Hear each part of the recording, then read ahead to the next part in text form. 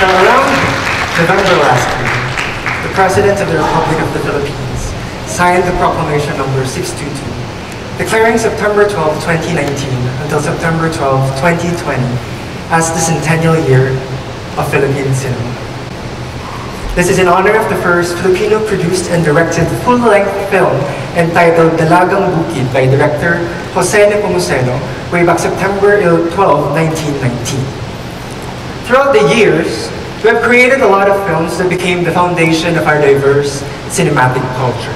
We have mainstream films, independent films, documentaries, experimentals, short films. We have it here in the Philippines.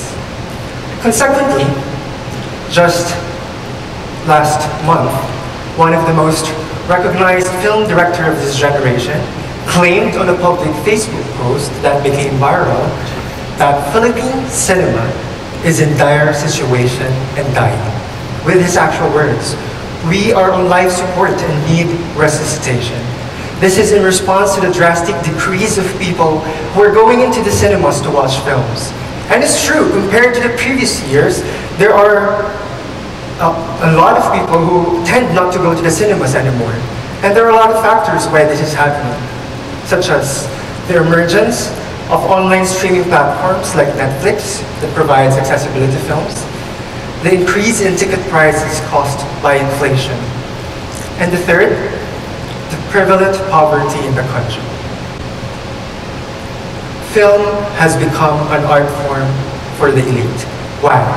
Because only those who have around 250 to 300 pesos, roughly around $5 to $6, could actually watch films in cinemas. And considering the cost of living here in the Philippines, 300 pesos is expensive. This claim of the death of Philippine cinema created a buzz within the industry and prompted the different stakeholders of the community to suggest their solutions to the issue. From changing the premiere dates from Wednesdays to Fridays, because here in the Philippines, we premiere films on Wednesdays, and it's in the middle of the week. So they wanted to change it to Friday to avoid the first day, last day scheme, wherein if your films do not get enough sales on the first day, it's going to be its last day as well. 2, actually blaming the filmmakers for not giving much importance to film marketing. But the issue is marketing is that not all filmmakers could actually market their films. Why? Because you have to have money to do that. This is an actual post shared by the Film Development Council of the Philippines, chairperson and CEO, stating that other films outside of Star Cinema or the big companies are failing because of unknown cast and very little marketing. So, I'd like to offer my solution to this issue. I personally believe that the best, most localized and inexpensive way to save the industry is to boost efforts in film literacy programs. So what is film literacy? Film literacy is teaching the audience to become critical of the films that they are watching. It is us giving the audience the power to have critical lens. Why? Because the ruling industry in film are afraid of a critical audience. And the best marketing tool is not other than education. Imagine if we teach the audience how to read films and not just to watch them. If we tell them that they have the power to demand these films, to demand accessibility of these films, then we are saving the industry for another 100 years. In 2015, I created Counterculture Lab. It is a cultural organization and creative studio based in Manila that focuses on creating films about the Filipino diaspora and providing cultural education and film literacy programs for free to the regions outside Metro Manila and to the marginalized sectors of the country. This is our logo. The idea behind Counterculture Lab is to bring these complex ideas, concepts and theories of culture, in this case films, closer to the general public, with the belief that the best way to empower our local cinematic culture is to bring them closer to the masses.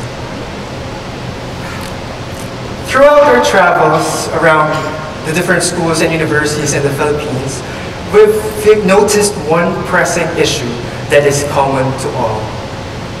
and that is their knowledge of Philippine cinema is limited only to the mainstream and commercial ones. I could say that only 2 out of 100 students are knowledgeable of our diverse cinematic culture. And this is a very big problem. Why? Because this is the very reason why Philippine cinema is dying. The dominance of one industry over another is killing the industry.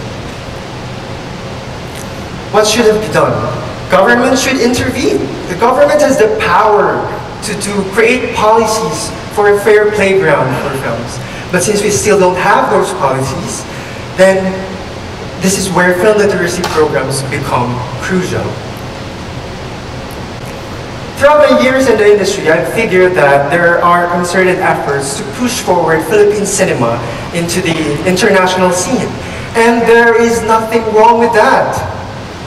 But if the industry is too blinded by international recognition and forgets to bring the films closer to the general public, then the industry is killing itself.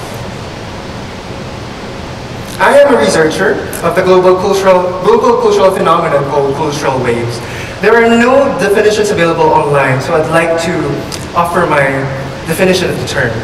Cultural wave is a global phenomenon wherein a country's cultural contents, like films, music, fashion, food, etc., spreads globally and advances strategically through the utilization of media, technology, and government policies to promote a country's cultural identity and ideologies in the global competitive cultural landscape. So what's the best example of a cultural wave? The Korean wave, or Hallyu, wherein the Koreas were able to recognize their own culture as a nation brand in the global scene. And I've concluded in my research that for a country's culture to maintain its visibility and recognition in the international scene, the locals of that country must have an understanding and appreciation of their own culture. Because government, the artists, and filmmakers alone cannot sustain it. They need the power of the locals. If we continue to disregard the fact that there are no equal opportunities for films in the country, and that our diverse cinematic cultures do not really reach the Filipino people, and not accept the fact that this is currently happening, then we can never move forward from this situation. Philippine cinema needs your support, our support, and by that I mean proper support. Bring the films closer to the masses. Teach them of our diverse cinematic culture.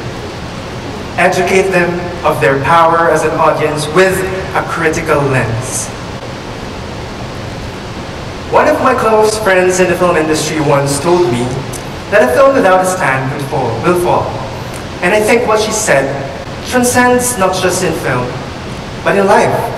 And I'd like to connect what she said to the current situation of the industry.